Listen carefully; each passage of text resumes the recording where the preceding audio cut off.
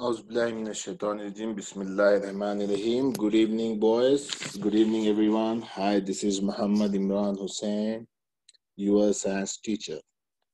Today, I am going to teach you unit number 1, humans and animals. Lesson number 1.5, drugs as medicine. Drugs as medicine. Page number 14 and 15. Today we will discuss about drugs as medicine. Okay, so kindly open your learner's book, page number 14 and 15, and look at today's date, 21st of September 2020, day Monday. Okay, look at here. Learning objective of this lesson: explain the rules of drug as medicine. Okay, understand that medicines prevent, cure, identify ways in which medicines are taken, plan an investigation, and decide how to collect evidence. Okay, so open your science learner's book, page number 14. So you can see on the screen there is a cigarette packet. So what?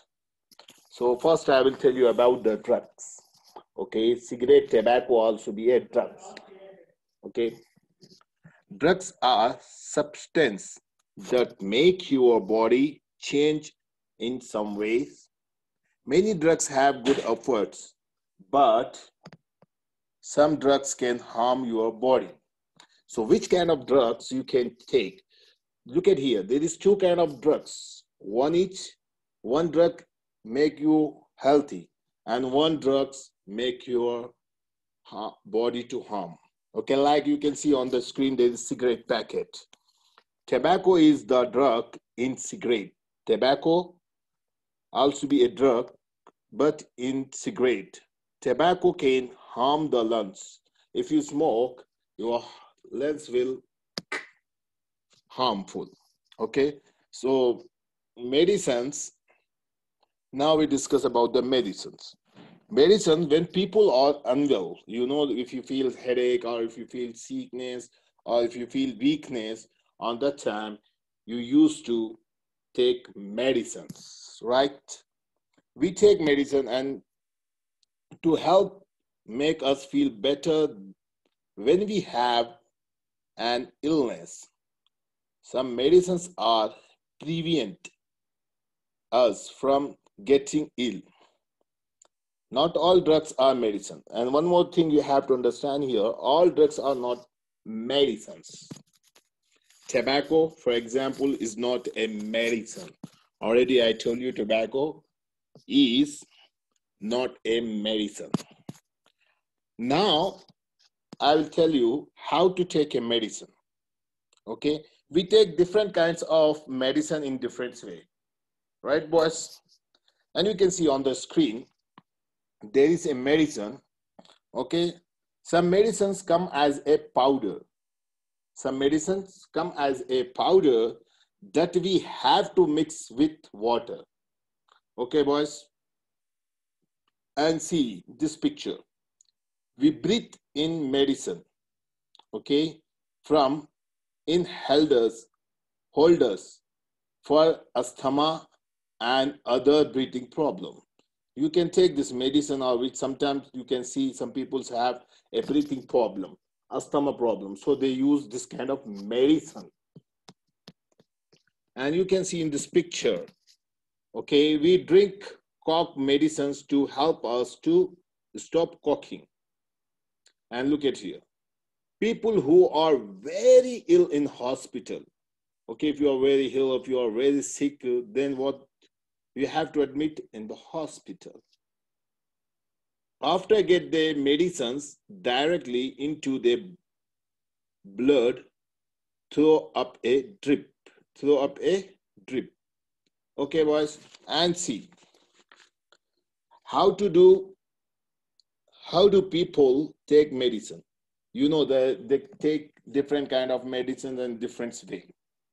Okay, Plan and carry out an investigate to find out the different way that people you know take medicines. How will you collect the information you needed? How will you present your finding? Okay, boys, and look at here. Now I will play a video for you. Look this video, watch this video, okay?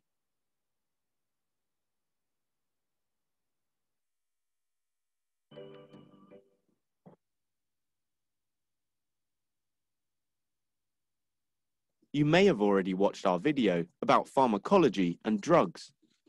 But if not, let's recap. What is a drug? A drug is a substance that when released into the body will cause an effect. Some are legal, some are illegal, and some are prescribed by doctors to treat illnesses.